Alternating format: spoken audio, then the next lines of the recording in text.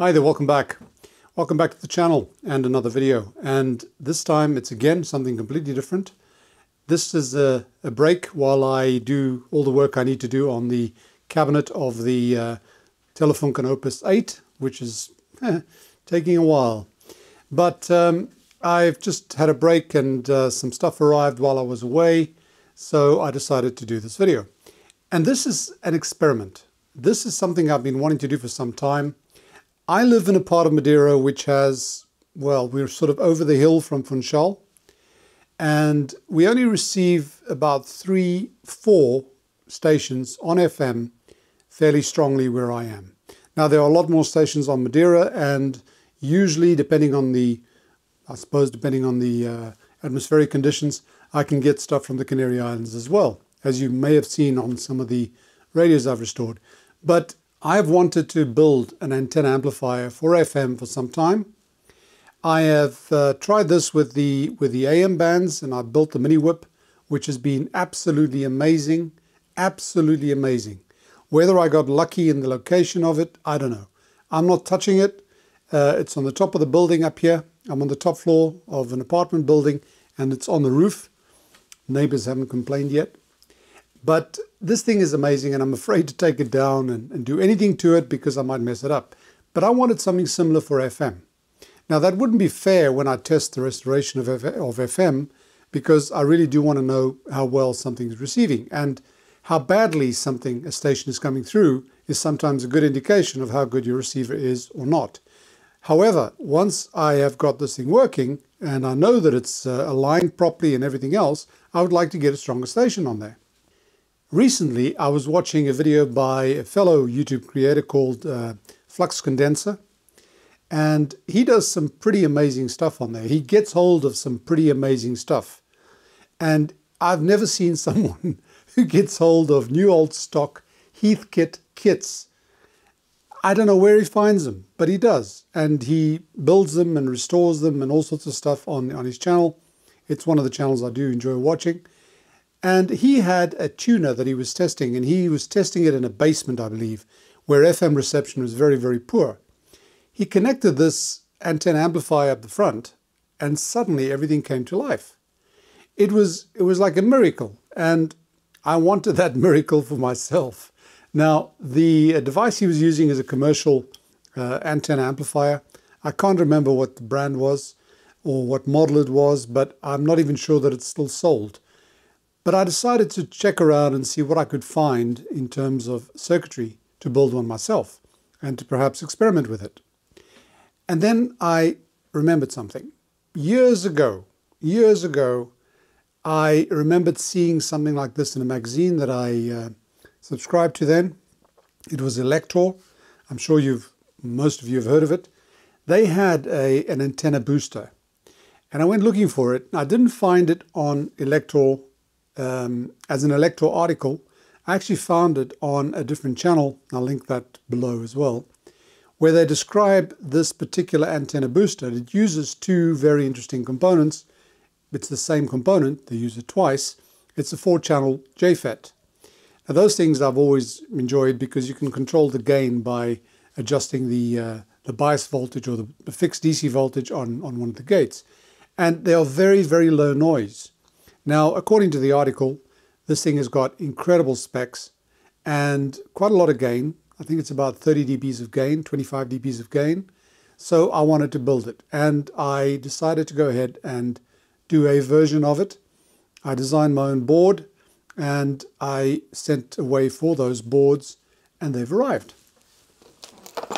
And again, PCBWay came to the rescue. I want to thank them for sponsoring this video. I got these boards from them. They arrived while I was away, so it was nice to be surprised when I came back. Furthermore, I had ordered the JFETs. I've actually found them in a company in Italy, I believe it was. I had to buy about 10 of them, so I found the JFETs, which I thought were going to be difficult to find. They do have SMD versions, but I found the original JFETs, so I decided to go ahead and build it and experiment, see how we get along. I've got to warn you, I'm sort of not sure just how good it's going to be, because it involves winding coils. Now, everything I've done that involves winding coils without very specific coil formers or, ferrite beads or things like that, I have not had very much luck with it. Usually they sort of work, so I can't tell you what to expect from this. However, I received the boards and I made a few changes to the article. I will show the design of the schematic, and I'll explain the schematic briefly. But I got my boards. It came out perfectly as usual. PCB way, thanks a lot. And I'm going to just now describe to you what it is that the circuit does, or what the circuit is, what it does, and how the board developed, and we'll take it from there. So here we go. As I mentioned, this is definitely not an original circuit. I don't want to take credit for something I did not do, but I've changed this somewhat because I wanted to make everything local. The other one, the original article, has a remote power supply, and you have to send the supply, the 12 volts, through the coaxial cable, but that's neither here nor there. Okay, what we've got here is the antenna is connected to this point. It goes through a 22 picofarad capacitor, and it meets this coil, which is coil 1, which is 7 turns of 0.9 millimeter diameter wire with internal diameter of 5 millimeter, length of 10 millimeters. You wind it on, say, a drill bit, a 5 millimeter or 4.5 millimeter drill bit. You wind it and then you stretch it out to about 10 millimeters of length. There's a tap on turn 5, so you tap at 5 turns from ground. In other words, you go from here and you go 1, 2, 3, 4, 5, tap, 1, 2. That's your 7. Then you've got a little trimmer capacitor across here. This is just to fine-tune the reception. So this then gets fed to the source of this dual gate MOSFET. It's a BF965. It's sort of hard to find these days, but they still sell them. I found them from a company in Italy. I'll link that below. You're basically feeding it to the source. You fix bias the gates, and in this case both gates. This thing is just being used as a sort of a buffer, a low impedance buffer for the antenna signal. And this is biased with this resistor and that resistor, so 1/16 of, well, in this case 12 volts. So that gets you a fixed bias on here. And this is decoupled to ground. Remember, you're working with about 100 megahertz, so you've got to decouple for various frequencies. They've got 2 capacitors here, 100 nanofarad and 1 nanofarad, just to make sure that you decouple this properly. And then the signal comes out here. There's a ferrite bead that's providing the main supply with a capacitor to ground, basically just making sure that none of the RF gets back into the supply. This is your effective load, one of the wound coils. It's L2, 7 turns of 0.9 millimeter wire with the same internal diameter, close wound. These are air coils. I'll show you that when I build it. I'll show you how I built those coils, wound those coils. Signal then comes out here, and you can tune it over here with this trimmer. And then it gets fed to the gate 1 of the second BF965. The gain of this stage is controlled by the DC voltage on gate 2, and that is set by this trimmer pot. You've got 100K and then 47K. So it gives you a little bit of a range, about 1/3. If you think about it, the maximum voltage here would be 47 divided by 147 times the supply voltage. It'll be about 4 volts maximum, but you can adjust that. This thing is source bias, so you've got a bias resistor here with a bypass capacitor here, and your signal, amplified signal, comes out here, which you then can tune as well with this trimmer. And then through that very small 3.9 picofarad capacitor to the radio itself. This is the second coil, L3, which is the same as L2. And L4 is different. It's 30 turns of thinner wire, 0.15 millimeter diameter, and it's wound on a 1 mega ohm 0.5 watt resistor, and this has to be a carbon resistor. So you're basically using the resistor as a coil former. Now 30 turns is actually quite a lot, so you've got to make sure you've got a biggish resistor so that these turns fit on there, and that's coil 4. These are just for decoupling, okay? And I'm feeding the supply straight onto here. I'm not putting this next to the antenna, so I don't need to send the DC along with in the coaxial cable to the antenna. And basically that's it. What this does is it basically buffers the signal from here. It tunes it. You can tune the band or the span of frequencies that you want to this thing to amplify on. You can tune it here and you can tune it there. You can also refine the tuning on the antenna circuit over here. So you can sort of shift the band of frequencies that this thing is going to amplify, and it should be sort of a bell curve, but with a fairly flat top of about, well, what I want is about 12 megahertz. I want this thing to go from 88 to 100, which is the frequency band of FM that these old German radios tend to have. If it goes a bit further, that'd be great, but I'm not sure just how sharp these coils or this tuning is going to be. This is, as I said, purely experimental. I want to see what comes from this, if this works, if I can tweak it, if I can modify it. Hell, if I even get it working the way the article says it works, I'll be happy, really happy. So I put this all in and designed the PC boards. Quite a bit of care was taken to make sure that the component layouts weren't crazy. Remember, you're working with RF, you're working with a fairly high frequency. Not that 100 megahertz is that high, but it's still respectable. So I've got a ground plane. This is a double-sided board. I've put the MOSFETs on the underside, okay, on the underside of the board, and everything else seems to make sense. I've tried to make sure that the coupling is in the right positions. I'm not sure just how good or bad this board is going to work, but we'll see. We'll see. I'll show you the 3D of this. But basically, this is it. You've got these trimmer caps, the trimmer pot, which is the gain pot.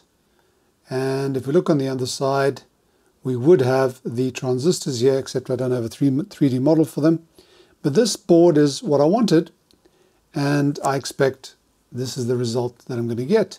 PCBWay is sponsoring this video again, and so I'll order the boards from them. Let's see how this works out. Well, we'll start at the beginning. It's always a good place to start. And the first thing I did was I drilled 2 holes here. Now, why here? Well, on the board, you can see that the FETs are on the underside. This is T1, that's T2. And the one thing I've noticed about the FETs is that usually you drill a hole so they sort of go through the board, because they've got an up and down thingy going on. So the idea is that you can fit this guy over here and it actually fits into the hole, and I presume on the other side you'll see the top coming out. This will probably, or this is probably intended so that you can get some better heat dissipation. Not that this thing is going to, draw much power or anything like that. The other thing is, I had quite a bit of difficulty finding the pinout for this. And the way I understand it is, you've got drain, source. I don't even know if you can see that there, but the source has got a little pin sticking out here. So drain, source, gate 1, gate 2. And you fit it like that on the underside. And I may have to cut the legs a little bit. They may be too long. They're allowed to be long as they don't touch anything that's not on that track. So that's the first thing. The other thing I need to do is to wind some coils. Now the coils, we've got a few. We've got coil L4 is actually just wound on a carbon resistor. You use a 1/2 watt carbon resistor, an old one, doesn't matter, as long as it's got the right size, and you have to wind the right number of turns on there. Then you've got these ferrite beads, that one there. Ferrite beads are just 5 turns on a little bead, and I'll show you that as well. You have these coils, there's one there, there's another one there. So there's a bit of winding to do, and I'm not too familiar with what sort of inductances you need on these coils. In fact, everything I read doesn't really tell you. What you need to do is create a resonance circuit that resonates together with the little trimmer capacitor, these guys over here, and they're supposed to resonate at the frequency band that you want. So I need to test this somehow. But there's various ways of doing it. One of them is trial and error. You tune to a station and you adjust the trimmers till you get the best boost. I'll get to that when we start setting this thing up. What I'm going to do now is I'm going to start putting in the components. I may just do... no, I'll do it all. I'll put in the components and I'll show you the coils when I get to doing them. We've done pretty good so far. We've got all the components here with the exception of the coils, the ferrite bead over there, and connectors, of course. And also, obviously, I haven't put in the transistors yet, the FETs. But I want to do this ferrite bead. And what is expected here is 5 turns on a little bead. And I'm not sure that this is the right one. I just took whatever I could find. And the wire is pretty thin. This is about, I don't know, 1/3 of a millimeter. Hang on, I always get this wrong. 5 turns, so that's 1, 2, 3, 4, oh dear,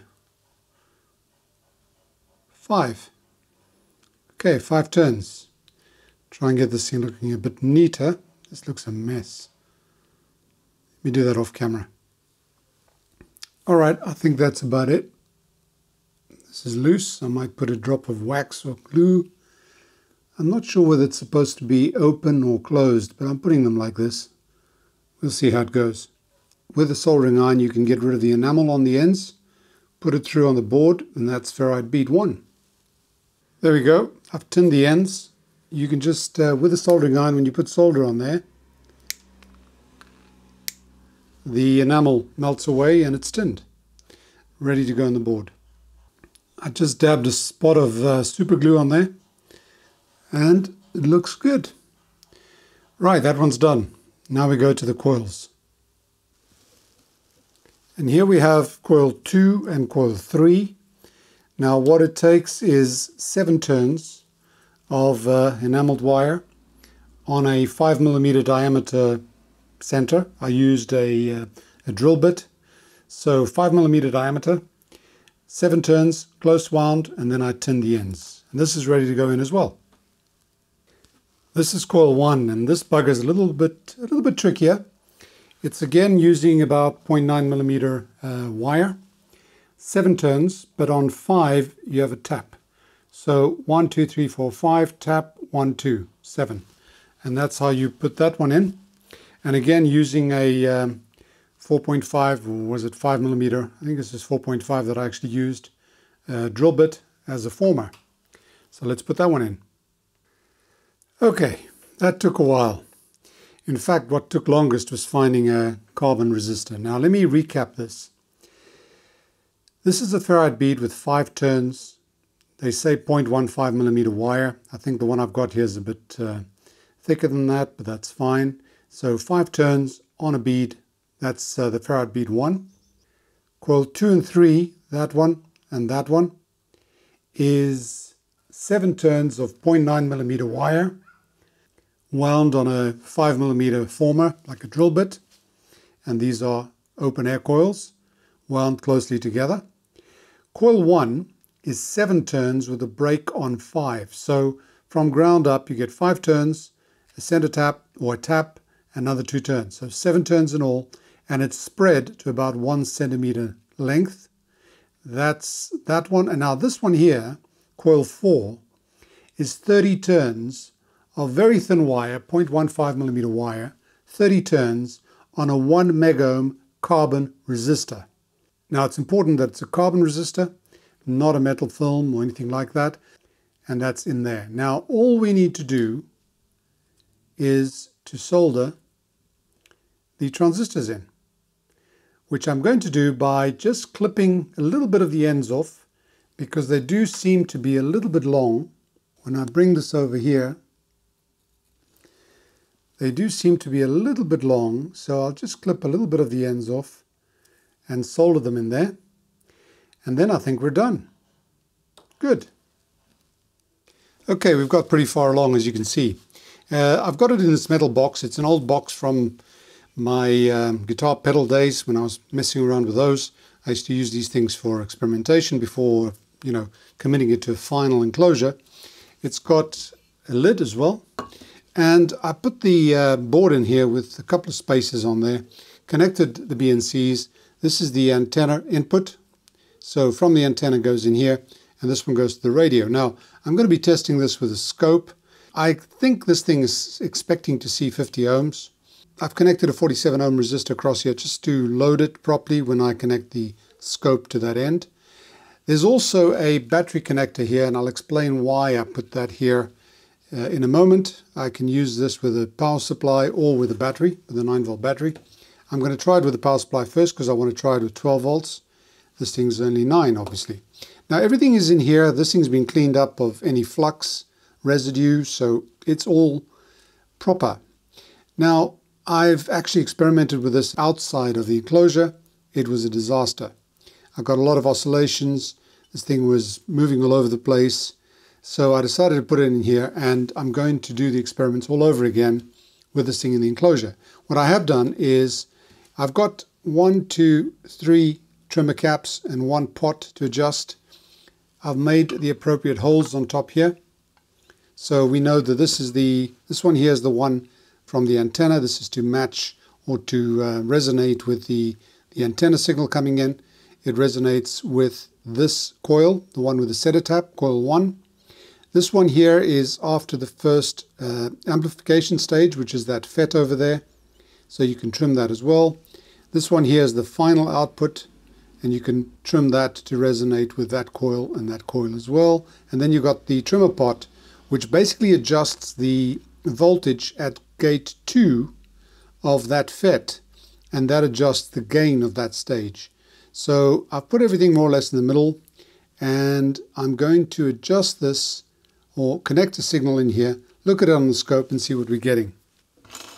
Just going to put 1 screw on here, keep it snug, and I think we're ready to test. Let me set that up. Okay, here we are. I'm using this signal generator, this monocore. It's a bit rough and ready. The dial is not very precise. I got it recently, haven't restored it yet, but it's working. It's producing the signals I want. I've got it on band F, which is over here, which allows me to go from, 10 megahertz to 150. You can then go higher to 450 with using the harmonics, but I'm using the main band. So I want to set it about here, about 90 megahertz. I've got it on low. You can adjust the amplitude here. But let's look at the scope when I hit the power. I've hit the power and I'm getting something. Just drop the, or rather raise the sensitivity of the scope. Okay, now what I'm going to do is I'm going to tune from 88, about there. I think that's about 88. It's a bit low, 88. And I'm going to tune it to 100. There's 100. Now 100 is the highest frequency that these old radios tend to go to. And you can see it's actually working. Okay. Now what I need to do is I'm going to maximize it for 94.5. And why 94.5? Because that is sort of where they normally set it as the middle of the band with these radios. Let's see, where are we? About there. Remember I told you this thing's not too precise. That's about 94, 94.5. Okay. Drop that a bit. And I'm going to adjust the last one first. The last trimmer cap first. I want to resonate this on 94.5 because I want the best reception. Whoa. Okay, that's going up nicely.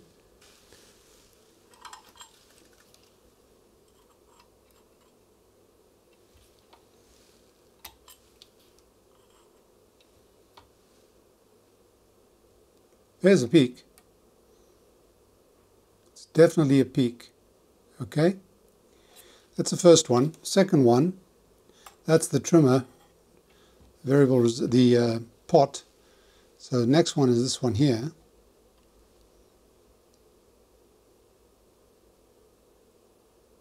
Ooh. Okay, drop the scope a bit more. There's a peak. Okay, and this one now is the antenna input. See if that makes any difference.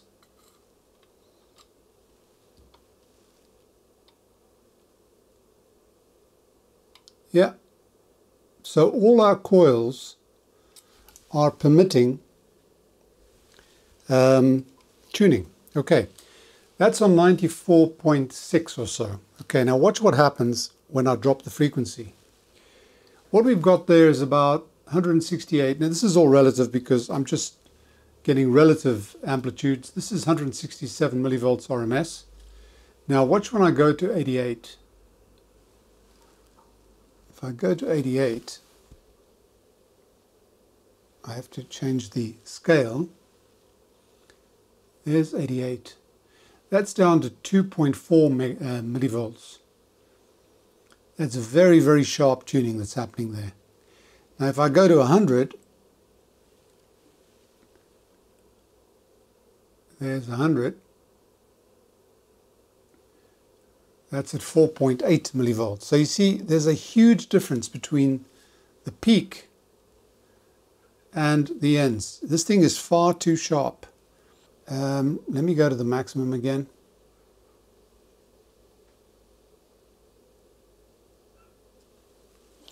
That is 180 millivolts, for example. If I go to 90 millivolts, I'm at 95. I was at 94.5. I'm at 95.5. If I go the other way,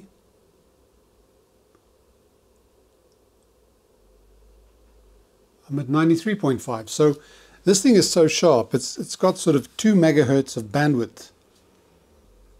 This would be great if I wanted to tune into one very specific station. But what I really want to do is I want to amplify a whole band of about 10 megahertz up front.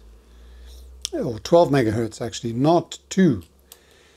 So I'm a little bit stumped. This trimmer pot, I'll show you. This thing just increases or decreases the gain. You can sort of see it going down. It's not important. That doesn't change the oscillation. It has nothing to do with the bandwidth. So there is one way of doing this, which is to sort of go to, I'm going from 88 to 100. So if I go to about 90, if I go to about 90, let's see, where is 90?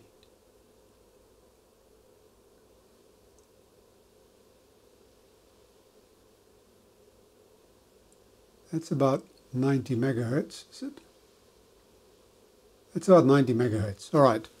If I go there and I peak it at 90, let's say I peak this last trimmer at 90.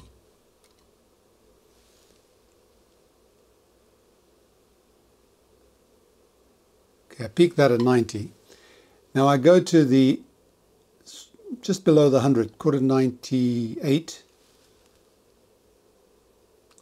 There's 98, and I trim the second trimmer here, or the one just after the first amp. Okay. Now if I go to 100, still drops, but doesn't drop that much. And if I go back, it gives me a double peak, and then it's down to 88. So I can actually stagger tune these things, which is probably an idea. But I've got a feeling there's something wrong with this. It shouldn't be that sharp. And I don't really, I'm not too experienced with these RF circuits.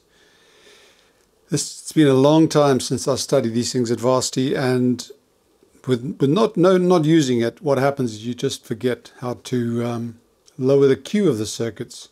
Now I'm sure that this can be done, even if the gain gets dropped. I'm sure the gain will be affected by this. But what I can do is I can actually hear the difference when I connect this to the radio, and I will be doing that in a second. So as I said, I'm a little bit stumped. At the moment I've stagger tuned it. Yep, okay, so we've got a couple of peaks. One is higher than the other, I notice. That one's higher than that one, but then it starts going down really fast. That's about the highest, and that's on 97, 98. So I can stagger tune them. In other words, I tune the first one to a high frequency, and I tune the second one to a low frequency, and then those two sort of average out, instead of having a very sharp curve that I've tuned to. That seems to help, at least with the signal generator as the source. Now I'm going to connect this to the radio and see if we can actually notice any difference. Let's see what happens. Okay, so here we go. The usual stations that I pick up quite well are this one. E apontei a minha partitura discrepâncias. No change because I don't expect it. It's a very strong station. There's another one down here.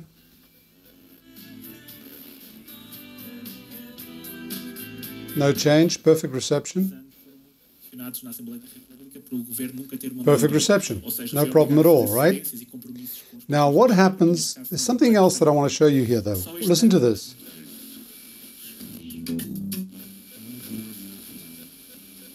You hear that? Now this is what really got me. Watch what happens when I switch off the power supply and I put a battery on.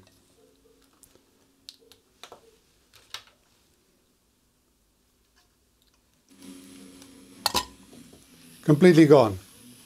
So my power supply makes a noise. Now I didn't expect that from what is a very good power supply. It's a Siglent SPD3303, and it's actually introducing noise. That's why I put that battery connector on there. So at the moment this thing's on battery and it still works.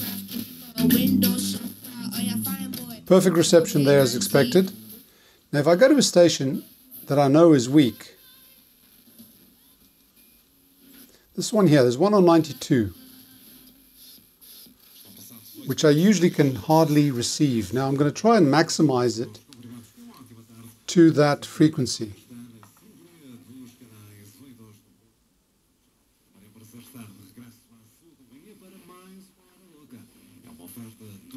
That's certainly improving.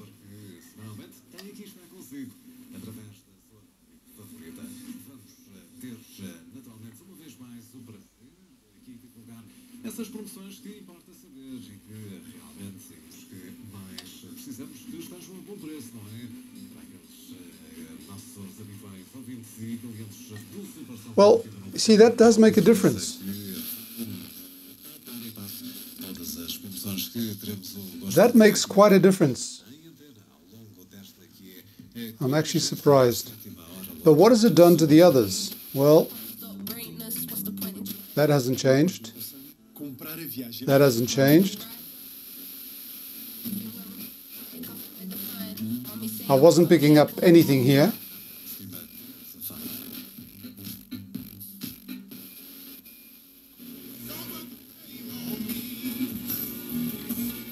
I usually get something here, but I'm not sure if that's stronger or not.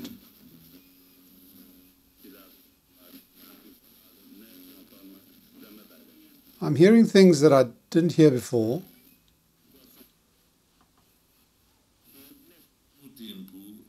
That's the one that's normally strong anyway at 99 point something.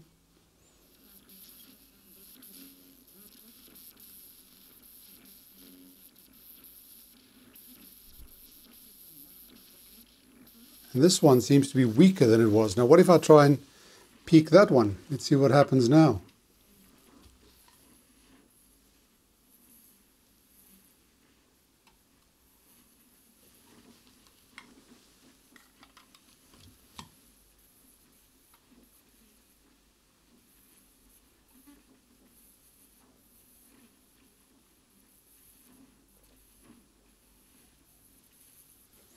No, not very good. The orchestra. 40% da total de vacinas administradas vacinas construiu a vacina. Let's try this as it's on about 96.5. Desde o dia 19 ao dia 23, são total de testes, 43.917 testes, ou constante quase a 10.000 testes por dia, sinal de que esta capacidade está instalada na região. Well, there we go. It's made a bit of a difference.